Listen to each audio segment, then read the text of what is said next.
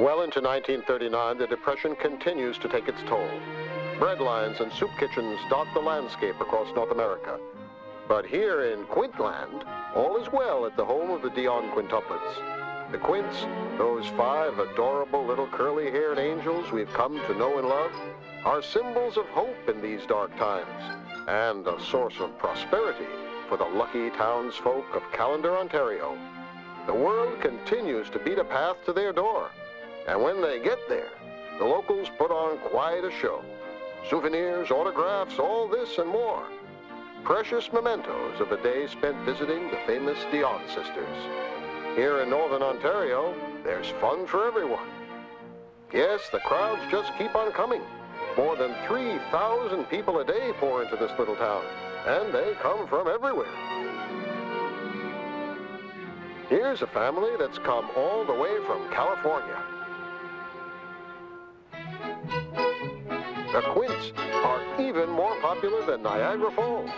Cars line up for miles each day along these rural roads. Yes, everyone in this community benefits from the quintuplets, especially the local filling station. And to celebrate the first day of summer, the world's most loved little girls held a strawberry social for none other than Helena Reed, America's most listened to radio personality. Dr. Defoe certainly draws visitors as well. Here he is with Hollywood motion picture star Marlene Dietrich. This week, Dr. Defoe had a different kind of visitor.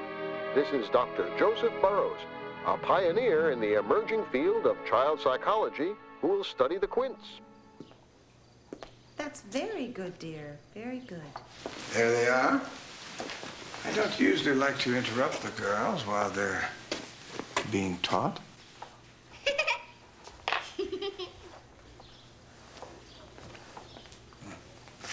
Oh, great. Girls? Oh.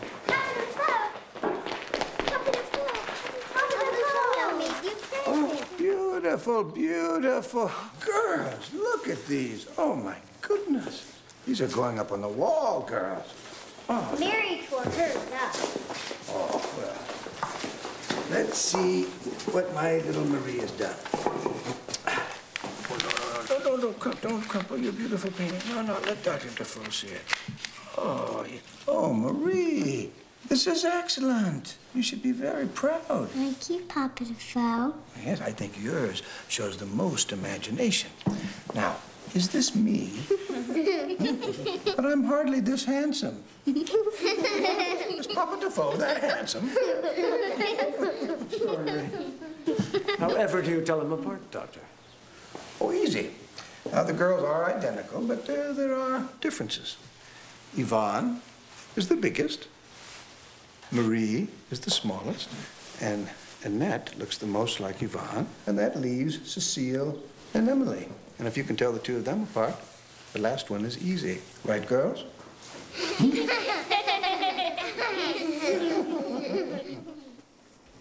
Successful child rearing depends on discipline and routine.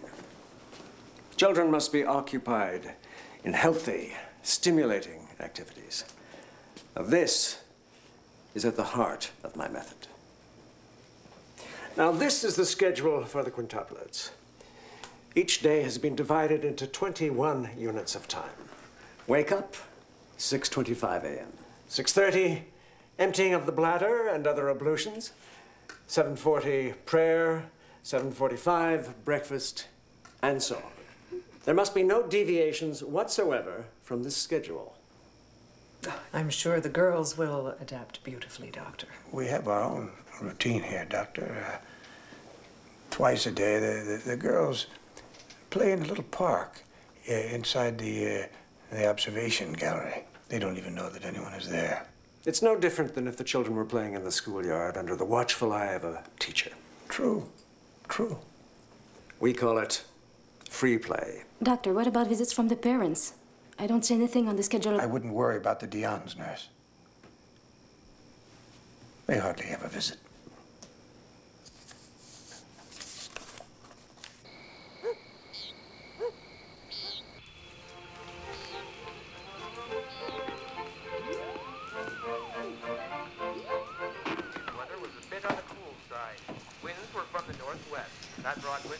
Mama, why can't I have curly hair? I love girls like the Quints too, Mama. Don't call them that. They have names. How do you feel? Time for bed. Of course, he doesn't have to go to bed.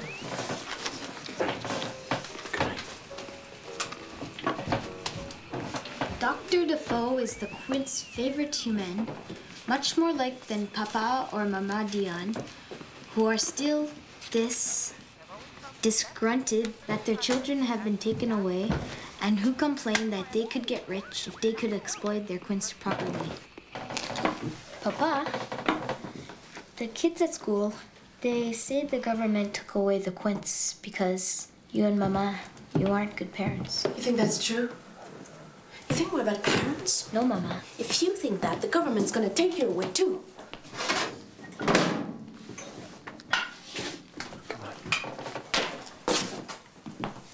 No one's gonna take you away, honest. Your hair's not curly enough. Hey, she didn't mean it. She's tired.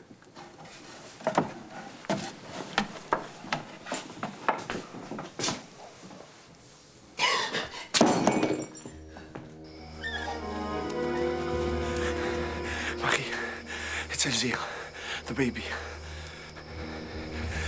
The fool's gone. Please, Maggie. She won't see anyone but you.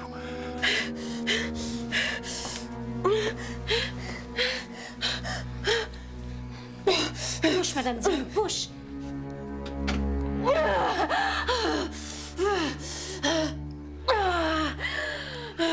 That's it. It's a boy. Boy, Elzire. A beautiful boy. One? Just one, Madame.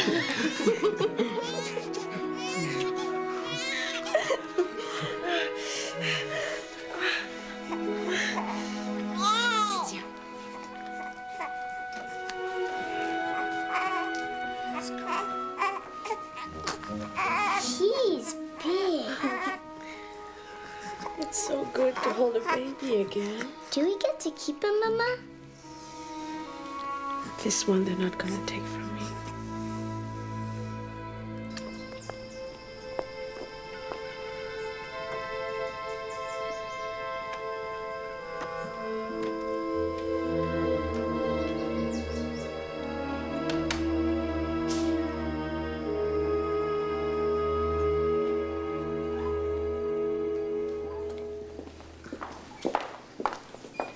Emptying the bladder, 7:15 p.m.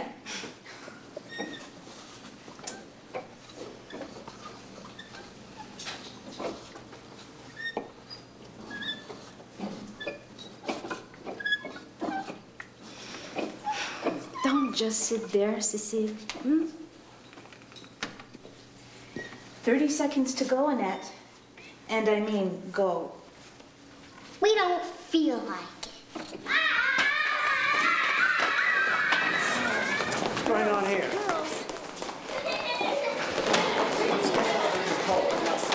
Nurse.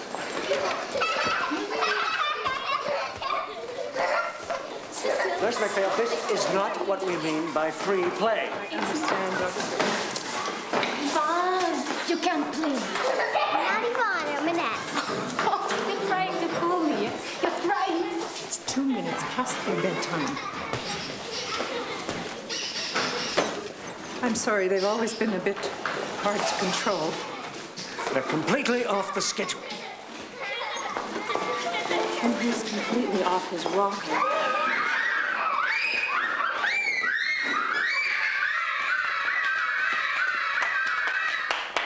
What is this? Are my girls misbehaving? Show some manners now. Say goodnight to Dr. Burroughs. Good night, Dr. Burroughs. And good night to Papa Defoe. Night. Can we have a story? Oh, it's too late, Marie. Please, Papa Defoe. No, no, off to bed now. Off to bed. It's your music time.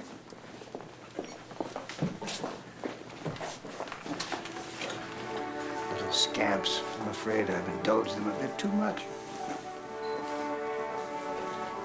Good night, girls.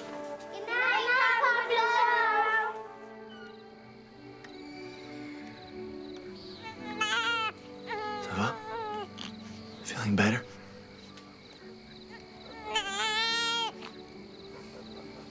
feeling stronger, you could go and visit the girls tomorrow. It's too late. For what? The girls don't know me. They don't know me. They don't care. When I go, if they let me in, the girls act like I'm just a visitor. And that's all I am.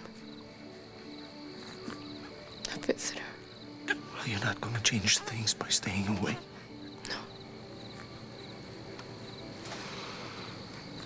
But I'm gonna survive. I'm gonna be a mother to the children I have.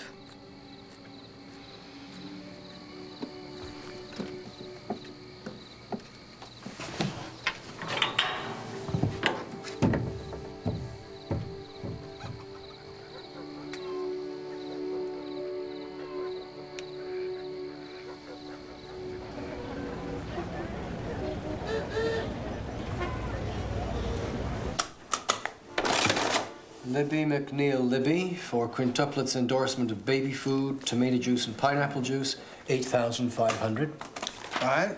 Harry S. Bond, manufacturer of children's boots and rubbers, a royalty of 2 to 8 cents per footwear with a minimum guarantee of 47,500. Fine. And our crowning triumph, gentlemen, quintuplet dolls are now outselling Shirley Temple dolls 2 to 1. Now there's an idea for a movie. Shirley Temple versus the Dion Quints. Best of 3 falls. Best of 5 falls.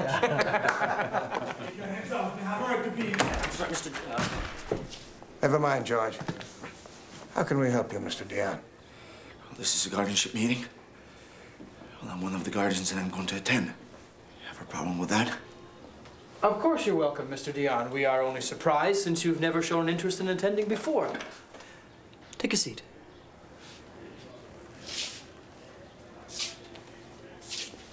What is it you want, Mr. Dion? What do you think?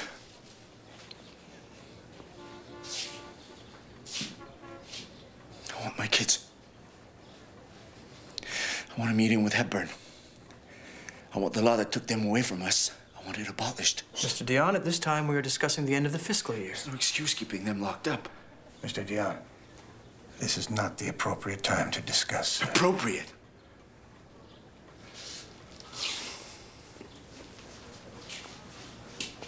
Do you know what you've done to us? To my wife? What we lost? You have only yourself to blame. Why are they kept in a hospital? Hey? They're not sick?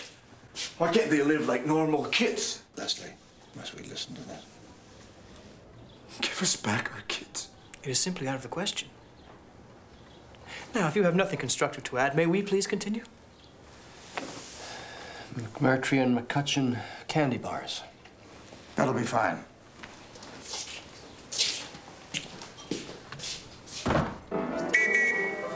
Quiet playtime now, girls. 15 minutes.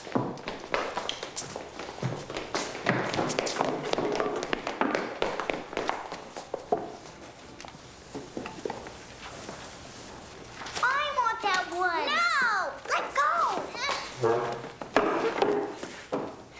She pushed me! I didn't. She fell. I didn't fall. She pushed me. Those who don't follow the schedule will not be allowed to stay with the others. I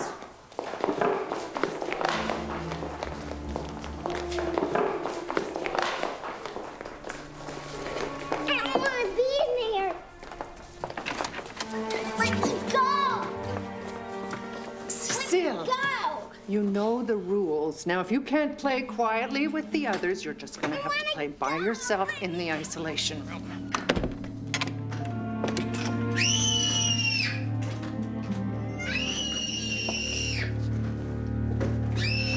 She's afraid. Don't you dare. She's afraid to be alone without the others. It's only a temper tantrum.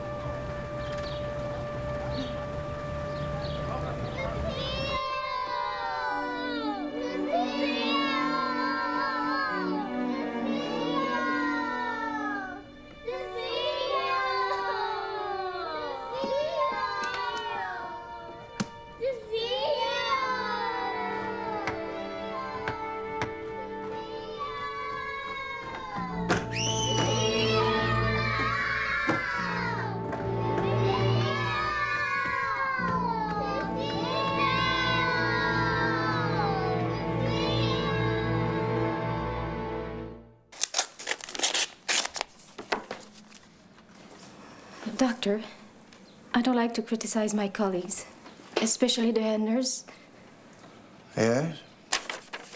Nurse MacPhail. She has no feelings. She isn't fit to be with children. And I gather you disapprove of Dr. Burroughs' methods as well.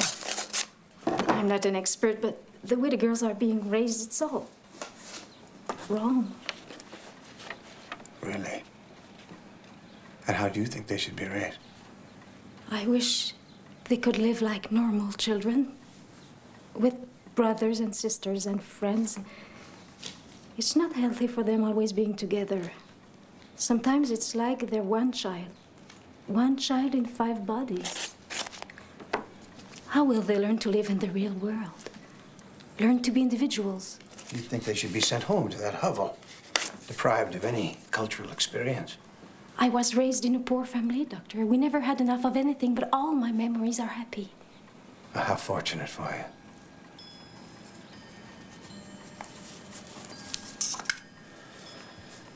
Nice, Sahib. I believe it would be best for you to resign. No, but why? Nurse MacPhail has had reason to complain to me too often about your insubordination. Oh, please, Doctor, please. You'll leave today.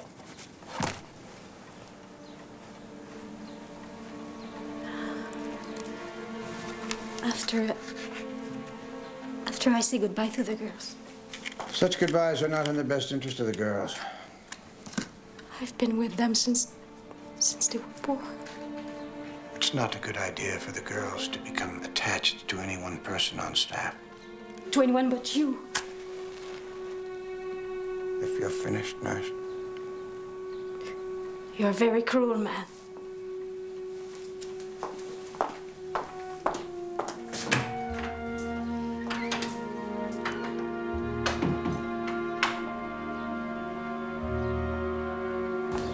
Marie? I've been let go. He wouldn't even let me see the girls to say goodbye. Come in. No, I can't, madame. I can't miss the bus. I had to tell you, the girls. What is it? Dr. Defoe, he doesn't believe me about Nurse MacPhail. The girls need you, madame. They need you to protect them. Don't say that, Marie. There's nothing I can do.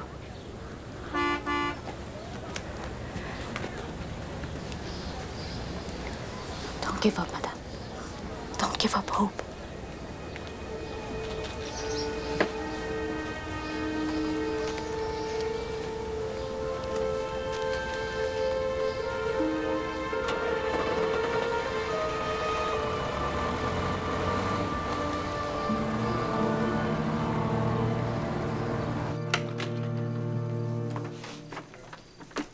Lights out in 2 minutes. Nurse Evie, where's Mary? Where did she go? Yeah, where? Nurse Lemoyne has gone home. Gone? She's gone? Yes, she's gone.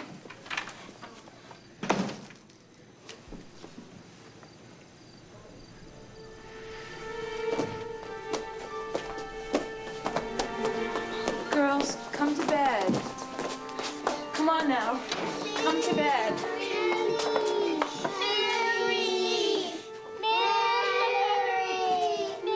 She's gone, and And no amount of crying is going to bring her back.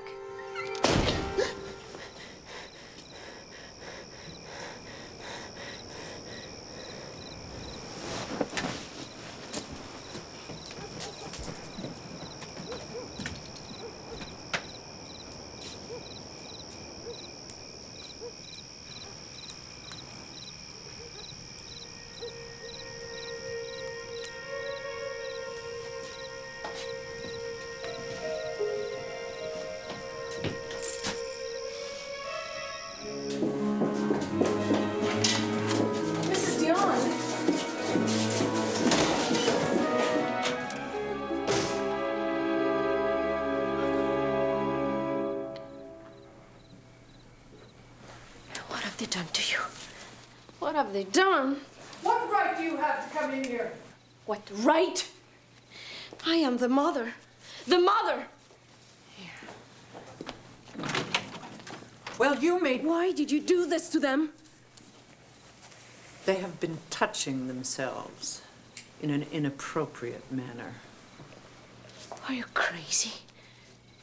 Are you crazy? Emily? Where's Emily? What have you done to her? Huh?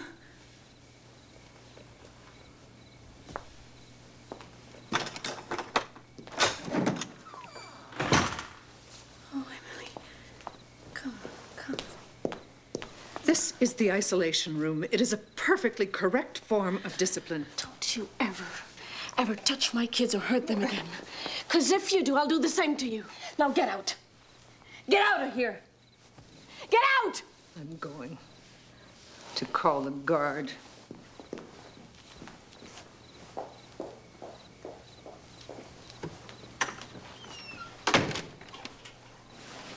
Mama? Yes, Mama is here. Mama will always be here.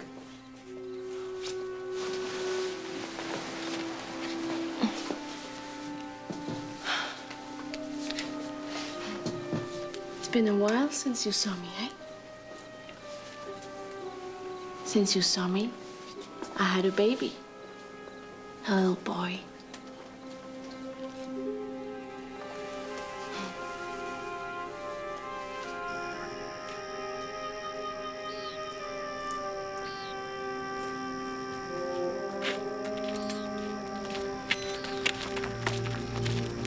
Didn't know where you were. We've got to get them out. We've got to get them out of there. We've got to get them out of there.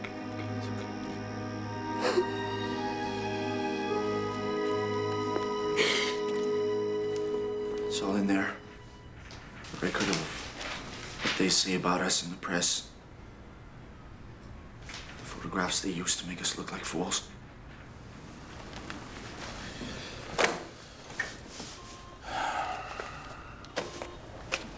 Monsieur Diane, may I ask why it took you this long to consult a lawyer? You're not the first. I've spoken to 3 over the years. It cost me a lot of money to find out that no one wanted my case. No lawyer likes to lose, Monsieur Diane. The odds on winning a fight against the government are not favorable. My girls are being abused. My wife saw it with her own eyes. The nurse who told us about it has been fired. Now there's no one in there we can trust. Yes, I know. But the issue here, Monsieur Diane, is the problem of your reputation. Why would the courts give custody to a man who accepted a contract to exhibit his daughters? You think that? That Oliver Diane is a monster? A man who only wants to exploit his kids? No, that's not what I'm saying. Have you been to Quintland? Twice a day, my kids are put in a cage so strangers can stare at them. Now you tell me who's exploiting my kids. I thought you, being French-Canadian like us. Thank you for the consultation, Monsieur Poulet.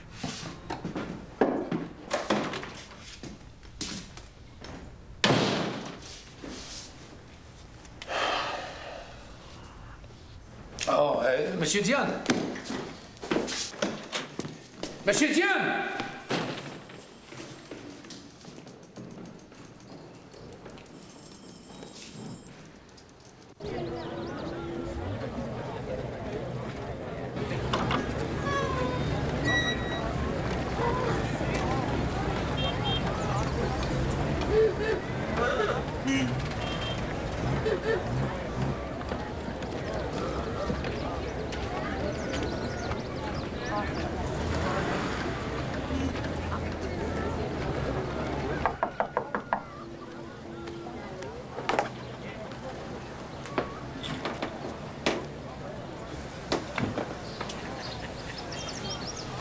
Bonjour. Can you give this to your father, please?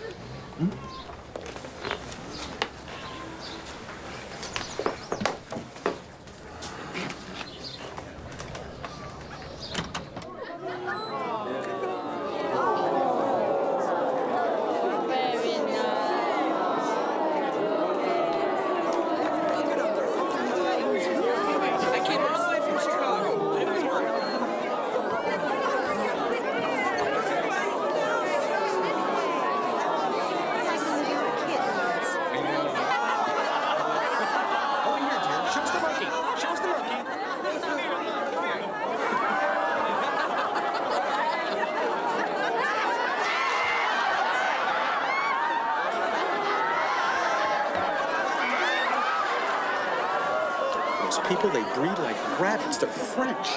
And Catholic.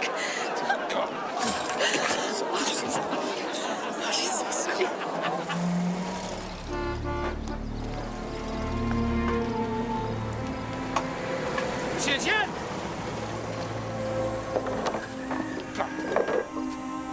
Monsieur Etienne! Didn't you see the sign? No admittance. You want to get your girls back, eh? You really want to get your girls back? You were right. You do need someone who's French-Canadian.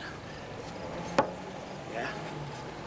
All I know is that if my name had been Smith or Brown, I would have never been able to take away my kids. That's it. That's the strategy. Monsieur Dion, I can help you get your girls back. I'm absolutely convinced.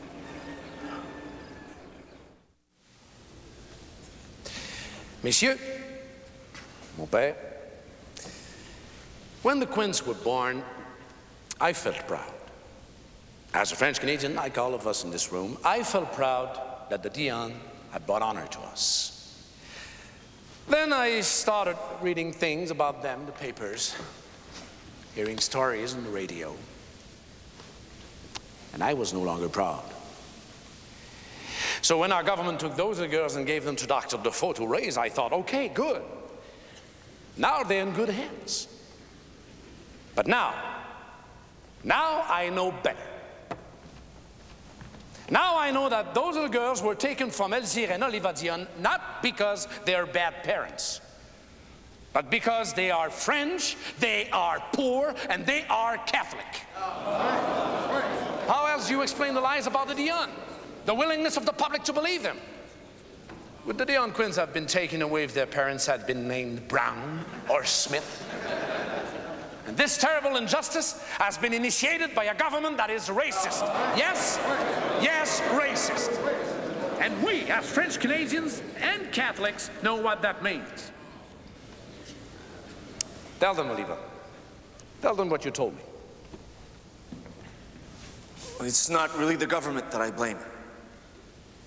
It's Defoe. More than anyone, he's the one who's responsible. A doctor who tended to patients in the area for over 20 years, and he still doesn't speak French. He's taken complete control of our girls. He acts like if he's their father instead of their guardian. He makes it almost impossible for us to visit.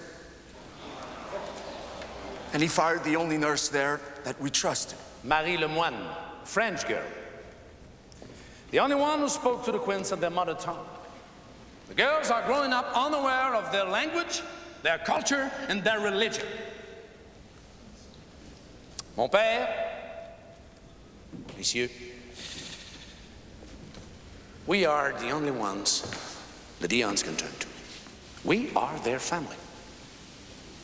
We must spread the word. Denounce the government. In the press, the stores, the businesses, from every pulpit.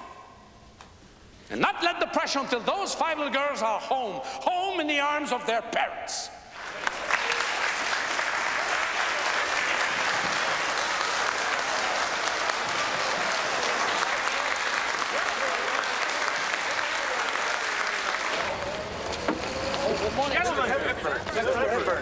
The 8 French Canadians. Are you bigoted towards French Catholics? Listen, fellas, I expected questions about my raising the gasoline tax to 8 cents. So whatever it is you're on about, I'm grateful it shifted attention away from that.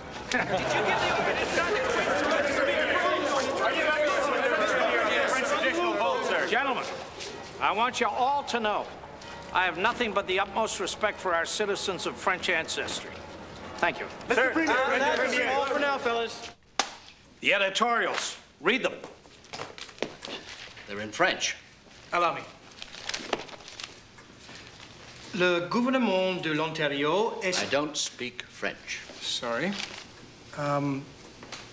Not only has Marie Lemoyne, a French-speaking nurse, recently been fired, but head of the hospital, Dr. Defoe, has refused to allow the quintuplets to be educated in French. In approving these actions, Premier Hepburn insults and offends all French Canadians. What the hell is going on up there? But This is very smart. This forces us to deal with the Dions. Throw them a bone, whatever it takes. Just get those editorials out of the paper and off my back. Sir.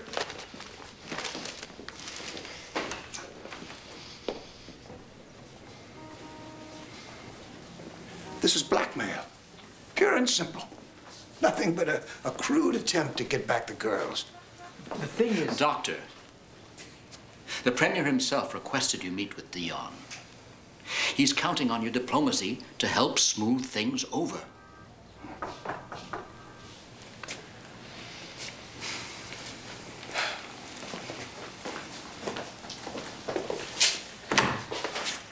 Won't you come in? My attorney, Monsieur Poulain. Monsieur. Sir. Pleasure. Sir. Please.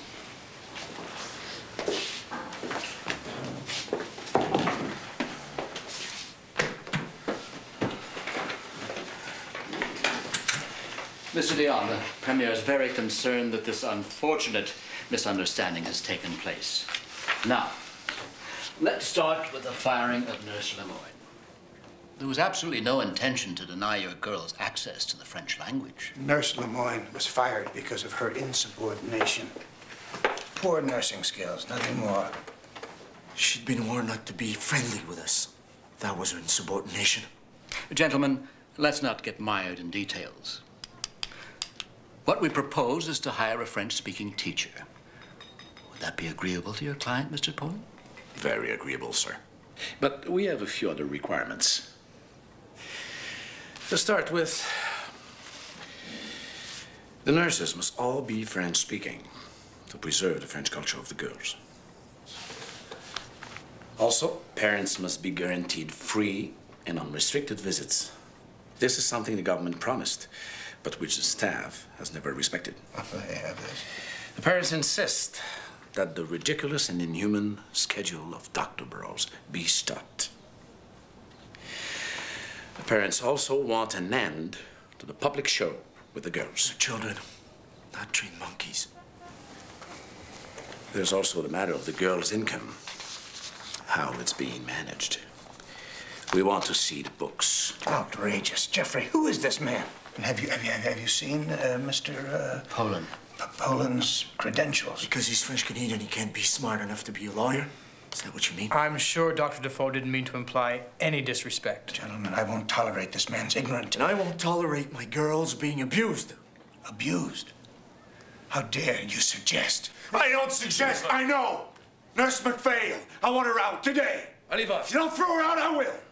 I am the head of this hospital, Mr. Dion. I make the decisions here. You think you can continue to run this circus till my daughters are 18? I have nothing more to say to this man. When this is over, believe me, you'll be walking out that door for good. Gentlemen, shall we continue?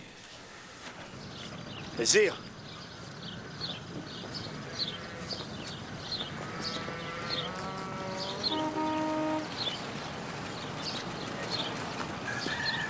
Look, Nurse McPhail. She's leering. Round one, Ezeal. Round one for us.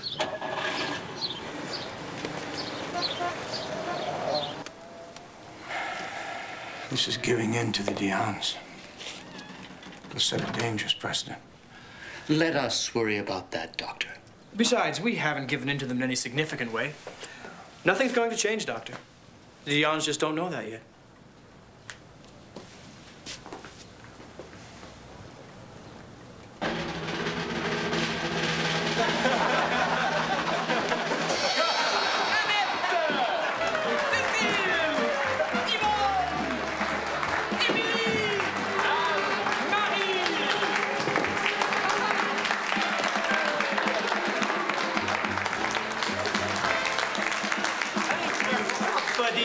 You've certainly done your part. Oh, more than your part. But every miracle needs a miracle doctor. And here he is, the stork's worst enemy, all the way from the wilds of Canada, Dr. Alan Roy Defoe!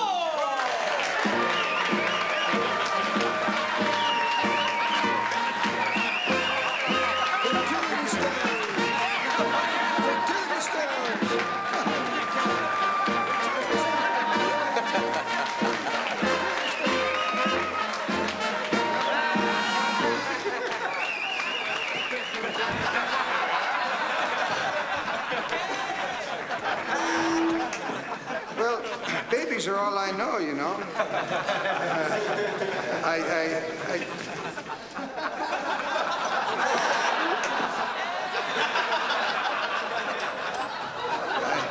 I used to be a doctor. I am yet. Now I'm kind of a doctor and a general manager and a publicity agent and... Helena, wasn't tonight a scream? Well, that's one word for it.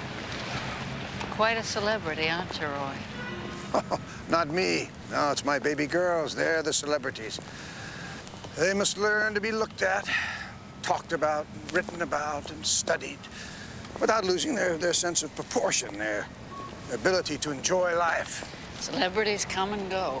No, not my girls. No, they will always have to buy their privacy and pay for it dearly. We must continue to build sufficient funds to make it possible for them to have peace and freedom as the years go by after I'm gone. What do you think they'll be doing when they get older? Oh, when they get older, I think people will stop looking at them and start looking to them. There'll be world tours and lectures, and well, they'll become goodwill ambassadors. Model Canadian citizens. They'll meet with kings and queens and presidents. They'll be leaders. What happens if they just want ordinary lives? But they're not ordinary girls. They're the Quints. And that will never change. In New York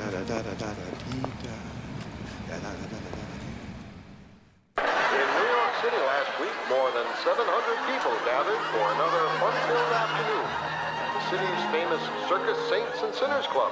And the biggest laughs were provided by none other than Papa Dionne. And yes, that's our very own miracle doctor, Dr. Alan Roy Defoe in the graduation gown. Yes, our very own miracle doctor played along like the good sport he is. No fertility stones for me. In Europe, German forces are... He knows what he's doing. He knows as long as people are laughing at me, he stays in control. But that's the best thing that's ever happened. This means we can sue him for defamation and wait a couple of years to go to court. He deserves worse, nothing.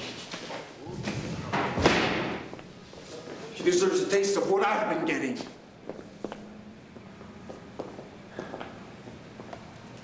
Is there anything happening soon with Defoe and the girls? They're supposed to meet the king and queen. No, nothing doing with the king and queen. You know the way people feel about them. What else? Well, he's always giving lectures, but that's out of town. There's a big Mother's Day radio broadcast. For the girls. And what do the girls do? Just say a few words. In English? He's like my darling, except he's warm and he smells good. His name's Oliva, like his papa. And he's not just a baby. He's your brother. Do you know what that means? How can he be my brother when he wasn't born at the same time as me? Not all babies are born together like you girls, Yvonne. Usually they come one at a time.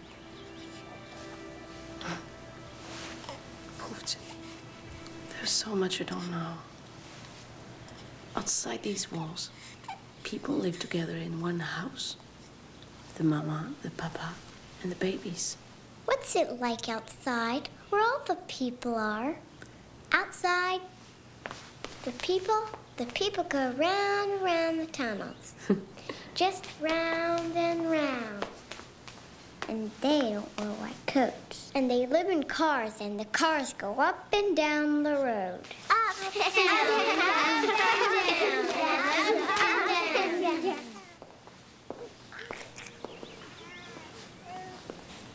Come closer, girls. It's Papa. Come on, come closer. Come. Come on. Hi, girls. Hi.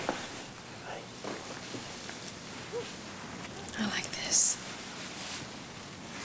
Just like this. You and me, Oliva.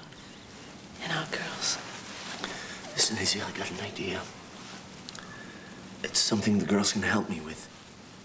Edifi, you want to do something for me? Huh? For your papa? Papa Defoe? No, Ivan, me. Huh? Your real papa. Dr. Defoe's not fit to be anyone's papa. He's not a nice man.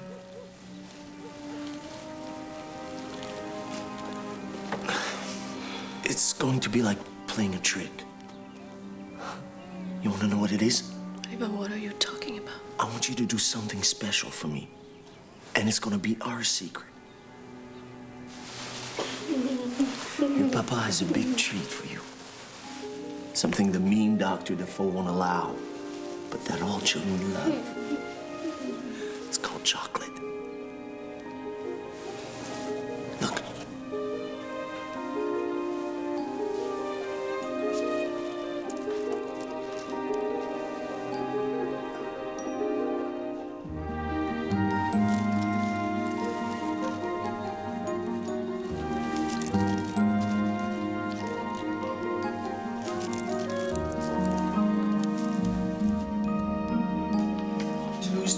Association of Senators' Wives next week, and that's in Washington, D.C. Oh, Eddie Cantor called. He wants you to be on his radio program. The fee's $1,000. Good. Has my invitation arrived yet? From the King and Queen. Yes. No, not yet. And here is your draft of your column. You're giving advice to mothers with a colicky baby. I'm sure it'll be fine, George. There they are. There are my darlings. Did you miss me? Huh? Did you? Lowell, how are you? I'm fine, Roy. You? Exhausted. Too many speeches. I don't know how you folks do it. Have you done Carnegie Hall? That was my last one, to a packed house. The place is huge. I lost my voice halfway through. Do my girls know their lines? Doctor. Excuse me. The Dion's are at the door. What? Why do they have to come now? Tell them... Sir, they'd like to watch the program, and they are with their lawyer. All right. Hello. Excuse me. Do you mind if the Dion's sit in? Well, as long as they're quiet. 30 seconds there, Mr. Thomas. Yes. In France, President Lebrun has announced that Hitler's occupation of Prague has once and for all ended any illusion of appeasement. And now stay tuned for Lowell Thomas, who broadcasts to you direct from the nursery of the Dion quintuplets. Good evening, ladies and gentlemen. Yes, tonight I speak to you live from the nursery of the Dion quintuplets. And a very nice room it is, too. In one corner, I see 5 comfy beds, each with its own color. Cecile's bed is green and decorated with a drawing of a turkey. Yvonne's bed is pink and adorned with a bluebird. Emily's is yellow with a tulip. Annette's is mauve and marked with a maple leaf. And last but not least, little Marie's is blue with a teddy bear. And here they are right next to me, the Dion quintuplets. Yvonne, Annette, Cecile, Emily, and Marie. Good evening, girls. And who better to wish the mothers of America a very happy day but the Dion quintuplets? Am I right, girls?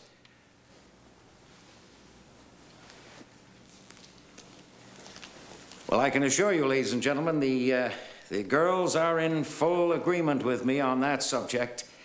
And as soon as we get their microphone adjusted, we will hear a few words from them.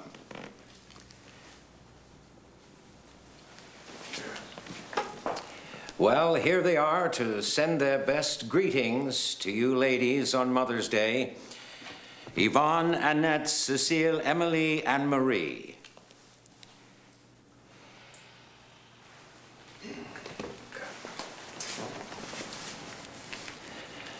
Well, ladies and gentlemen, it seems that the Quints are, well, they're playing a little trick on me.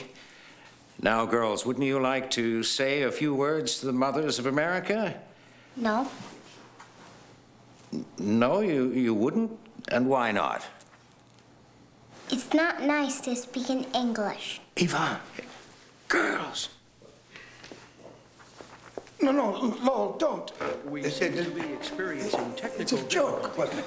Now, come on, girls. tuned, ladies and gentlemen, Girls. as we attempt to restore service from the nursery of the Dion quintuplets. Girls.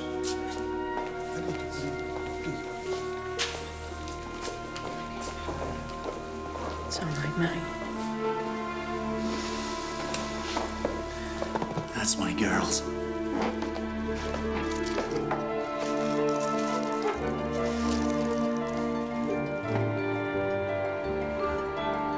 Don't you understand what this French mess can do to me? Chief, you're much too important a man to be bothered by a bunch of Frenchies. Good Lord, man, where's your sense of judgment? Publicly ridiculing Oliver Dion in the newsreels. Then this Doctor of Litter spectacle in New York. Why not? Don't why not me. I'm not one of your fancy New York friends in the press who can lap up that kind of crap all day long. It was harmless fun. It was an honor to be invited to the Saints and Sinners luncheon. It would have been disrespectful if I... Leslie here had a quiet talk with Dion lawyer about your little New York show. They're toying with the idea of suing you for defamation. However, they've agreed to drop the suit in exchange for a look at all financial records, including yours. What? It's none of their business. I don't know how you managed it, Roy, but you got this reputation as a saint. A selfless man who's never profited from his association with his adorable little girls. However, that picture would change if they got a look at your books now, wouldn't it? And the advertisers always demand that I be in the picture. They say the Quints are nothing without me. Roy, you received $30,000 as a technical advisor on the Quints movie, plus thousands of dollars for lectures, for endorsements, everything from Caro syrup to Chevrolet. But you've always known this. You don't talk, Roy. You just sit there and listen.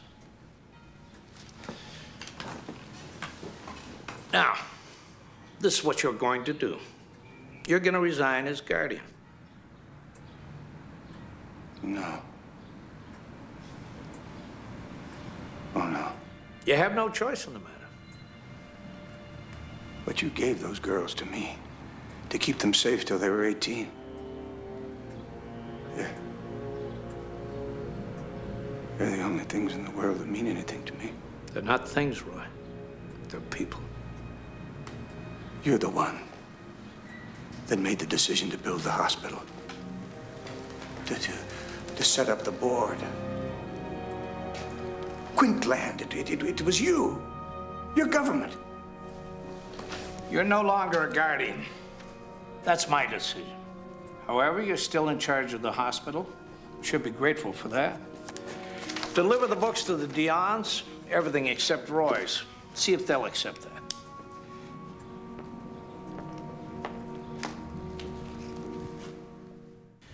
Supplies for hospital and staff house, $2,484.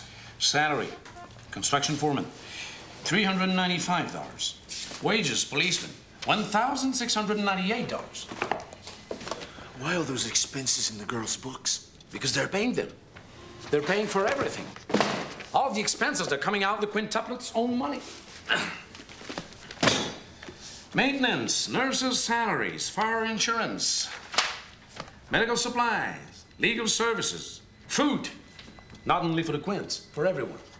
Phone bills, hardware, sign painting, lightning rods. You believe this? Even the lightning rods. I thought the government was supposed to pay for all this. Ah, you thought that, eh? Well, why the government's making millions in revenue from the tourists is the girls who are paying for everything. They're even paying for their own birthday presents. What's this? Defoe's phone bills. They're paying for his phone bills? Yes, sir. And look what all this is costing them. Hundreds of thousands of dollars. I just don't get it. All these people still wanting to see the Quints. It's a cult. Cult of the child. It's not hard to understand. We're living at a time when people can barely hold on to their hope, believing in dreams. Children represent endless hope, endless possibility. Very nice. That's why I get the big money.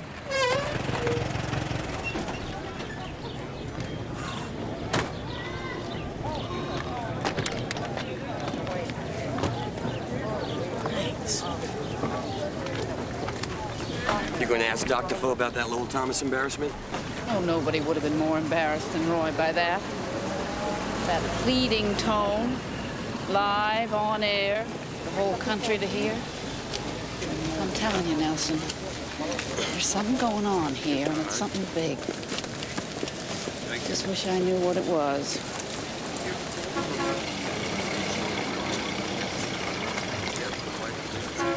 Wait a minute, wait a minute. What's that? Would an autograph be possible? Wait here. Wait a minute, what are you doing? Just wait there, I'll be back. The King and Queen. I am invited to meet their royal majesties and introduce them to the girls. You know, George, I've met so many celebrities, but this takes the cake. Doctor, I was wondering if for any reason I should be looking for another job. Hmm? Defoe losing grip on Quints. That all is not well in Quintland, where Dr. Alan Roy Defoe's hold on his cute Quints is said to be slipping. Nonsense, George, pure utter nonsense. I'm still the boss. Mrs. Dion, hear me out. There's two sides to every story. I just want to hear yours. As easy as that? You think it's as easy as that after all the things you said about us? I would say go to hell to you, madame. But I'm a religious woman, so I won't. People say that you're not a good mother. People say that's why you lost the girls. They don't know me. They don't know anything about me. Then tell me. Tell me, and I'll tell the world.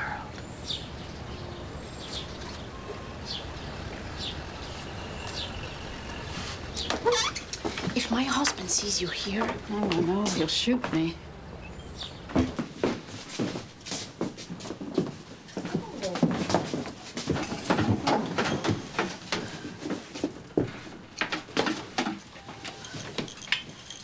This must be yours.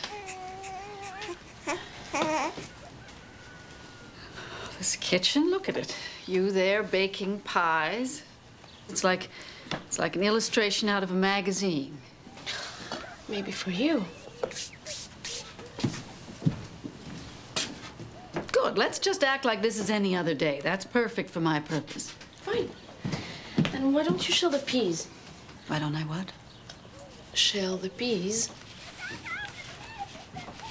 Shell the peas.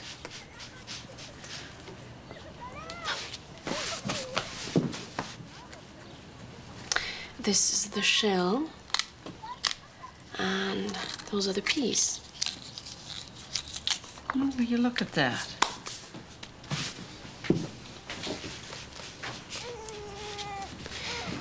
You have children? No, not a one. No kids. That explains a lot. Oh, who has time? Oh, maybe if I could find some poor dame to have one for me. Oh, no offense. Now listen, I came here to interview you. Tell me who you are. Tell me what your story is.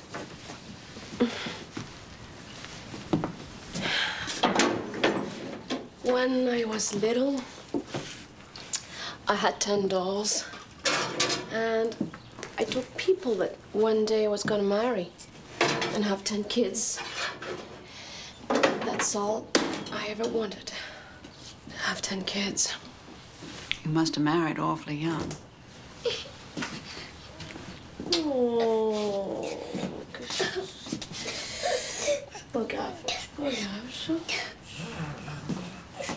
hold him, please. Hold him? Oh, my.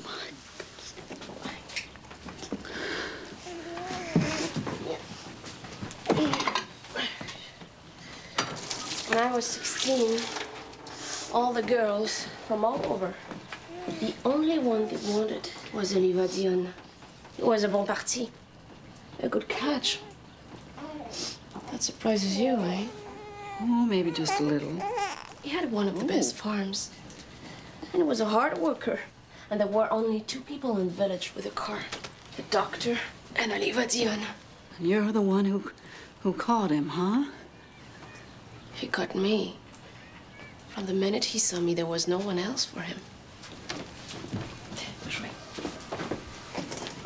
So my dream came true. 10 kids. And a good man at my side. A good man, madame. If you knew him before all this. I hear you've made fresh attempts to get the Quints back. Is that true? I never wanted them gone. But how can you possibly? You see my house? Is it clean? And my kids? Do they look unhappy? So why are my girls living across the street? But how could you cope with all your children and the Quints in this house? It's not hard. Not when you love kids. Ask Madame Lebel. She has 18. What? 18. Children? Children in a house like this. And she cooks and cleans for all of them. And she even runs a store. And she's a best-selling author. And spends all her time hunting for fertility stones.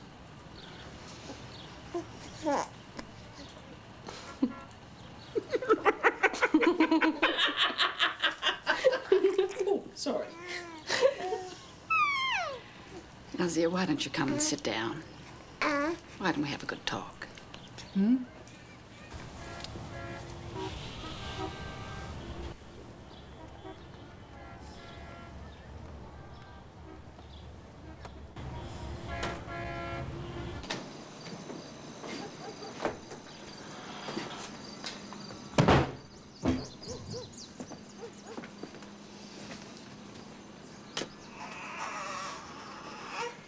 You know what they're worth?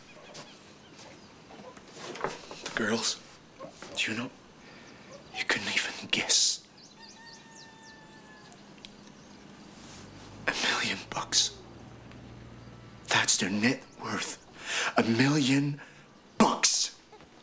I have children that are worth more than $1 million, and I can't afford to buy new shoes or cod liver oil for my kids. And we have to live like this.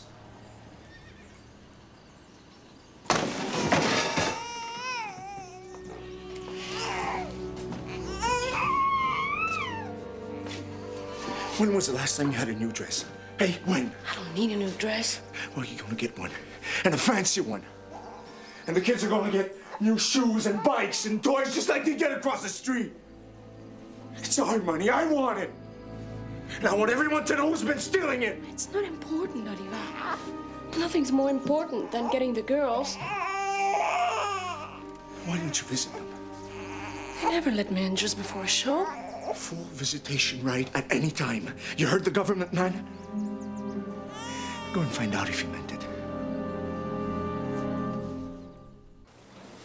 Mama, did you see my new dress? Mine's yellow like a buttercup. Yes, you all look so pretty. So pretty, I have to kiss you. We're not allowed to have kisses, Mama. Papa the Fool says it gives us germs. Madame Dion, I'm sorry. We have to get the girls ready for the show. Nurse, she feels warm. I'll get the doctor. Is your throat sore? It is? And do you feel tired? I can't wait to have you home. Mrs. Dion, is something wrong? She's sick. I examined the girls this morning. She's hot. Let me see. All right. Emily. Hardly warm. Probably just a cold. Children get them all the time. Take them all out. Girls enjoy their free playtime. Come on. Kids get colds all the time? Yes. You've been keeping me away from my girls for years. Years. Telling me I'd give them fevers and sickness and germs. Don't touch them, don't kiss them. Not in front of the children. And now you tell me she can run around outside with the cold because you don't want to stop the show? Mrs. Dion. Come on. Come on. Mrs. Dion. Now. Mrs. Dion.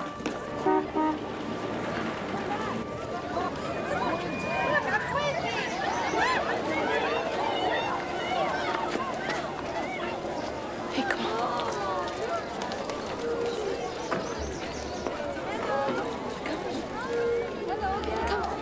Come with me. Viens avec maman. Emily.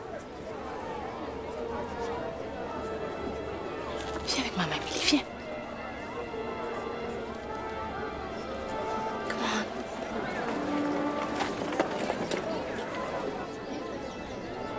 Emily, come. Come to Papa Defoe. Come on, Emily, viens. Viens avec maman, viens. Come on, Emily. Viens. Come to Papa Defoe. Come on. That's it, come on.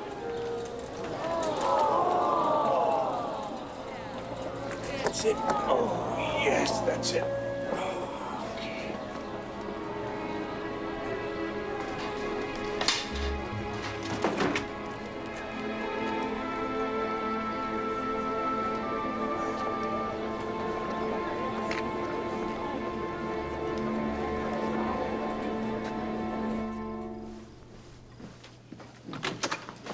Nothing I could do. She came right to me. No hesitation. Yeah. Oh, get Helen on the phone. She should know about this. Thank you. Poor little Emily. She was devastated. Dr. Defoe for Miss Reed. These incidents with the parents. Yes, thank you. She's just about to go on the air.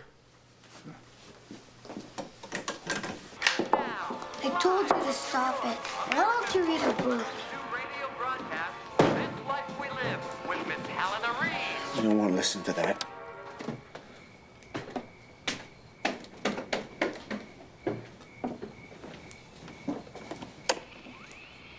My friends, tonight I bring you a new chapter in the saga of the Dion quintuplets. And I warn you, it will shock you. It will anger you. And it will irrevocably shatter your illusions. Tonight, I have invited a world-renowned psychologist to join me. This is a man whom one speaks of in the same breath as Sigmund Freud. ladies and gentlemen, please welcome Dr. Alfred Adler. Doctor, I have asked you to study the case of the Dion quintuplets. Please, tell us your findings. Thank you, Miss Reed. The quintuplets live like inmates of a modern orphanage. They are suffering from emotional starvation. Living in a glass house with the constant staring of crowds is not conducive to normal human development. More serious than this, psychologically speaking, is the separation from their parents. If this continues, I anticipate serious emotional disturbances at some future time. Thank you, Doctor.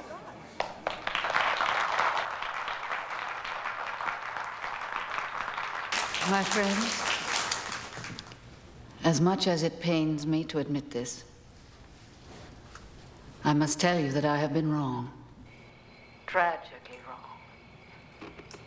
Like so many others, I have been deceived into thinking that Dr. Alan Roy Defoe was a selfless, Humble man whose entire life is devoted to the quintuplets. But, as we have seen from the recent and deplorable Circus Saints and Sinners spectacle, Dr. Defoe is a man obsessed with his own notoriety. Today, he clings tenaciously to the quintuplets, for they are his guarantee of continued fame and fortune. and his grasp now threatens to strangle the dear little ones he was once sworn to protect. But what, you ask, of the parents? My friends, I have sat in Elzire Dion's kitchen, and I have bathed in the warmth and love of her home. And I have seen the other Dion children, fine, healthy boys and girls. Their very normalcy, a contrast to the pathetic Little trained monkeys across the road. My friends, Oliver and Elzire Dion have not now, nor have they ever been, Greedy imbeciles that the irresponsible and ignorant press have portrayed them to be. And if, at one time, there were sound medical reasons to isolate the girls from their family, those reasons no longer exist. And this very night, my friends, at this very hour, 5 lonely little girls lie in their cots in a sterile hospital ward and weep bitter tears for the life they have never known. Their little girlish voices whisper in the dark, a plea we cannot continue to ignore. Mama, Papa, Mama, Papa.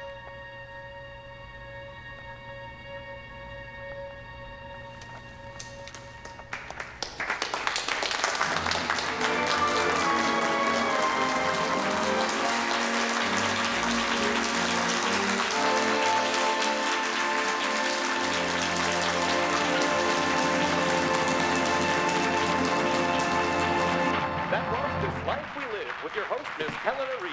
Until next time, good night and goodbye.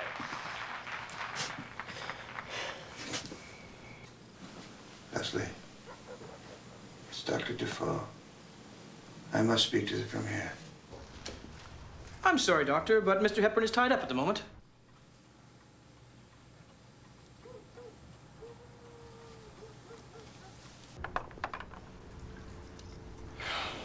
So let's hear your latest report from Quintland.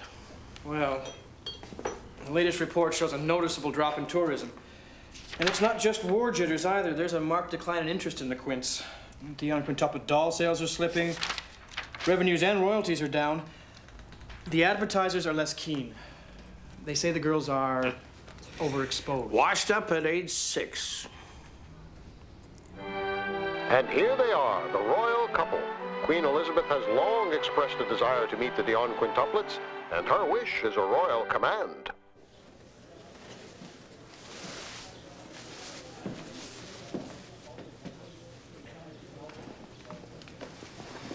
Is everything satisfactory, Monsieur Dion? Extremely. Très bien. Now, here's our list. Mr. Dion, of course, is here, and the children sitting over there. Thank you.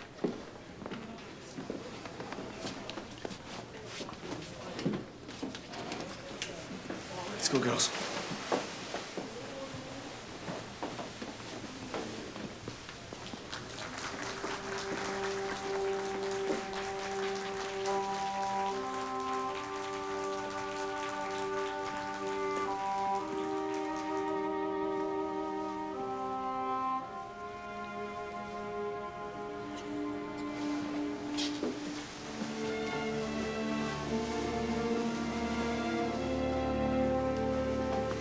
Doctor.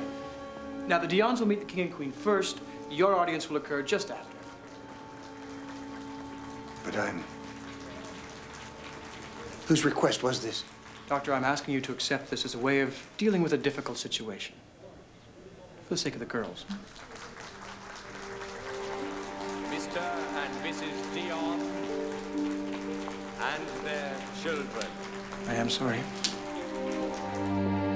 It gives me great pleasure to announce the long-awaited reunion of the quintuplets with their parents, brothers, and sisters. The guardianship bill, which made the Dion quintuplets wards of the crown, has been terminated. Effective immediately. The guardianship bill, which proved so effective in the early years of the quintuplets, has now been deemed no longer necessary. The Dions, Mr. and Mrs. Dion, are excellent parents.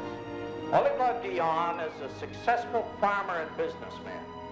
Mrs. Elisère Dion is respected throughout the community as a devoted wife and mother. The quintuplets will retire from public life to lead a normal life with their family. I wish, of course, to publicly thank Dr. Alan Roy Defoe. His great contribution cannot be overlooked.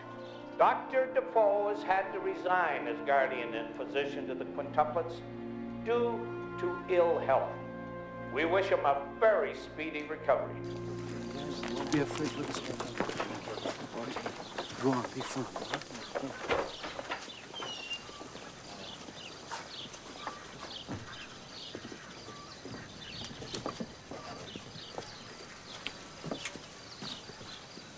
Congratulations, Oliva, Elsie. I always said what an injustice it was, you being deprived of your kids. Oh, finally, our prayers have been answered.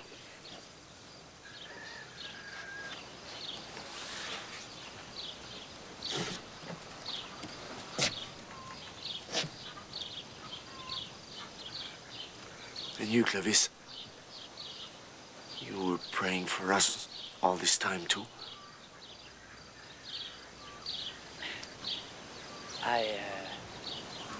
I always said you were a good parent, even when all the reporters were saying different. I stuck up for you. It's terrible what gets written in the papers. Those people should be held responsible. There should be a law. Oliva, now that you're in charge, I just want you to know you have our full cooperation. What do you mean? We were thinking... People still want to see the girls. Even if Defoe's gone, that doesn't have to change. We're willing, that's all. We're willing to help you run the place, if you like. Madame Legros here had a wonderful idea. Was he? Well, the weather's been so bad and so much rain, they had to cancel the shows. Why can't the girls play outside when it rains? You could dress them up in raincoats. They'd still look cute. Oh, you're not going to listen to them.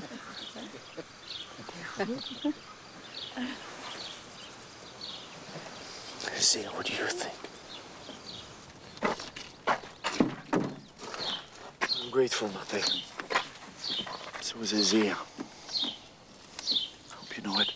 Yeah, and I hope you're expecting my bill, now that you're a rich man. But this isn't the end, Oliver. Think of what the girls could do for French language rights. They can make public appearances to lobby for French school. I don't know. Sounds good, but Can you afford them? The Dion quintuplets don't come cheap.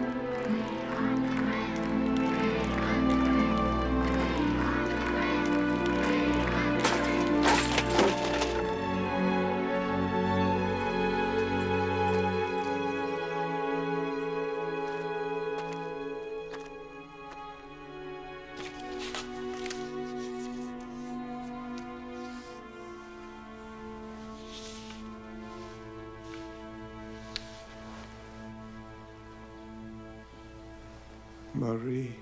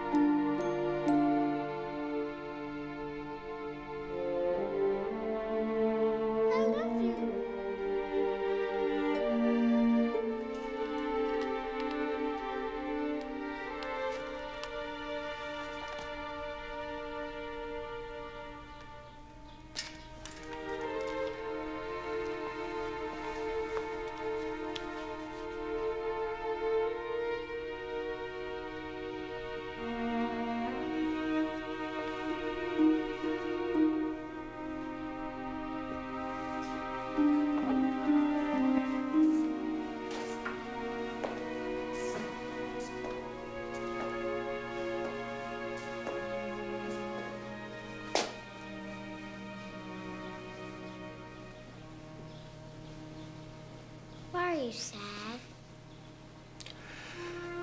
Because I have to leave you, my dear ones. You have to leave? For a while. Where?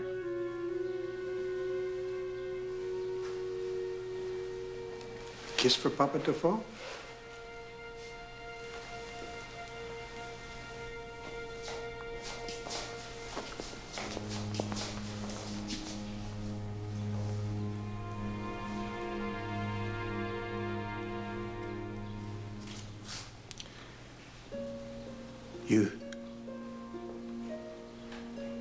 You were so tiny.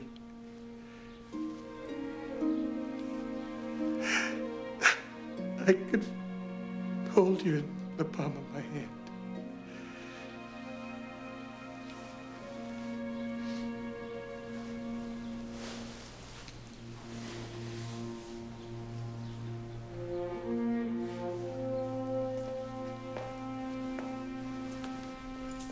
Take good care of them.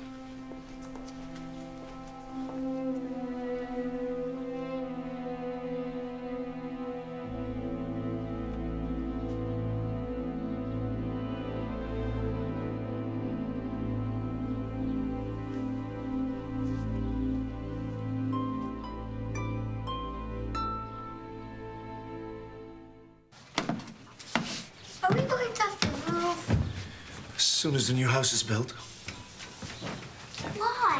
Why do we have to move? Because of the Quints. Nice. Do you have names? There's too many to remember.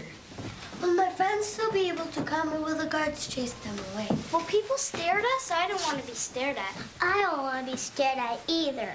Hey, that's enough. I don't want to hear any more complaints. Let's go.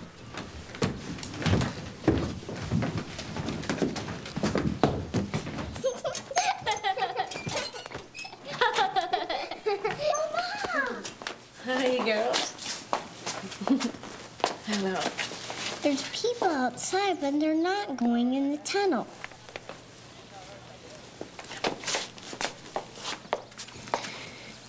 Because there won't be a viewing today, Ivan. There won't be any viewings. Not ever again. You gonna have room in that house for 11 kids, Mr. Dion? The new house will be built in that field. There'll be 10 bedrooms, 5 bathrooms, maid rooms, a music room.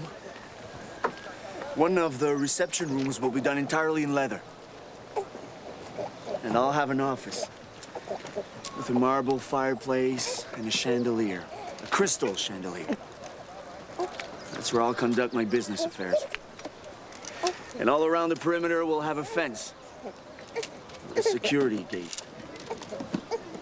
You think that'll be necessary, Mr. Dion?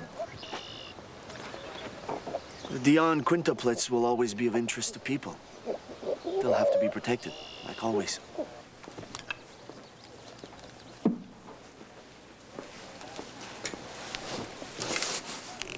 There's no show today?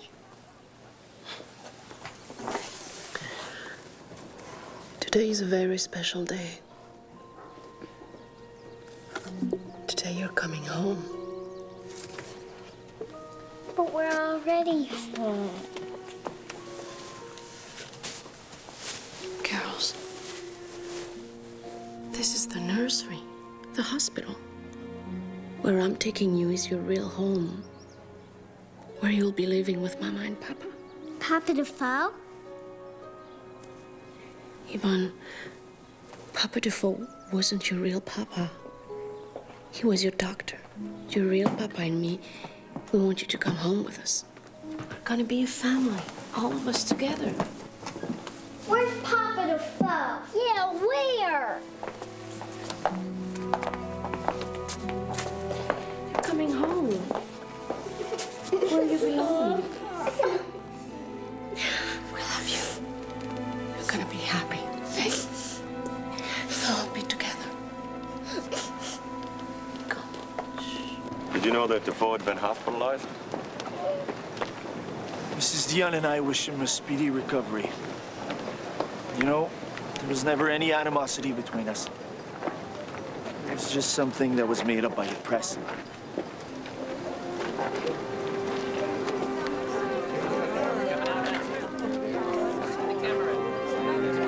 Stand back. Stand back, please. Are you going to picture that? Let him through. Let him through. Man, over here, keep here. We get a smile on your face.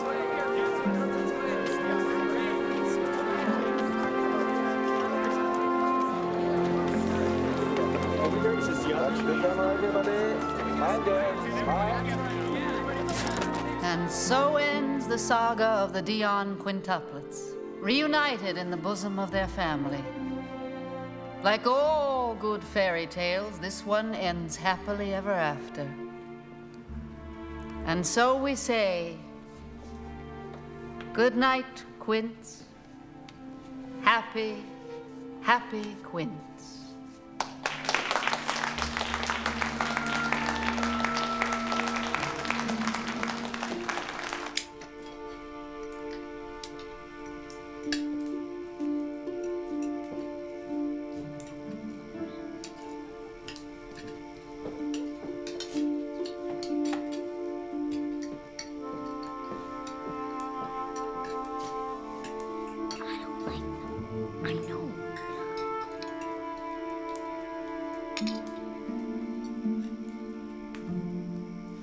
Does me good to see you all together.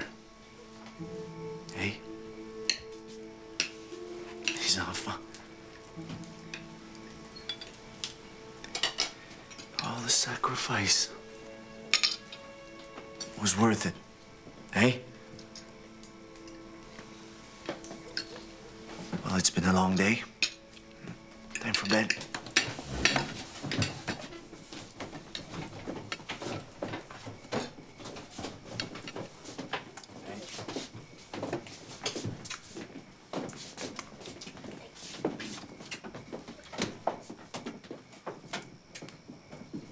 It's upstairs, girls. Where I show you. Come with me. Hey, not so fast. Come and kiss kiss your papa goodnight? Oliva. Come. Come and give me a goodnight kiss. It's not too much to ask. Oliva, it's too soon. Come. Say goodnight. Goodnight, papa.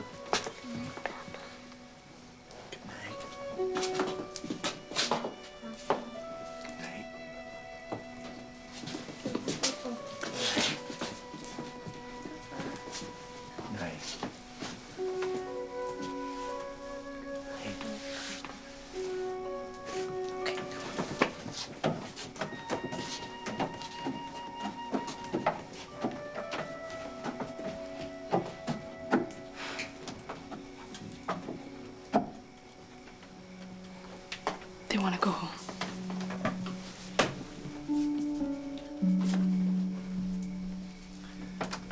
Give them time. What if it's too late? What if they've been away from us too long? I told you it was going to take time. They need to get to know us. Going to Toronto with us will do them good. Toronto? Yeah, there's a big war bond rally tomorrow. We do well there. The advertising agencies will be begging to sign us to new contracts. Who knows? There could even be more Hollywood movies. You're serious? Sure. Why not? And make sure they have curls. The public likes them with curls. Movies. Commercials. Tours. Is that really what you want for them? Why not? People want to see them. People will always want to see them. They might as well pay for the privilege. When did you decide it was all right to treat them the way everyone else does? I'm their father, Elsia. I know what's good for them.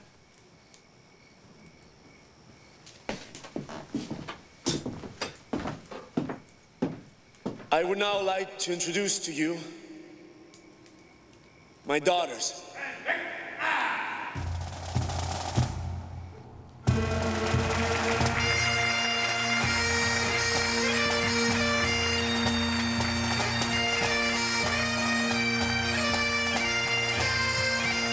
Yvonne, Annette, Emily. Cécile, Émilie et Marie. Marie.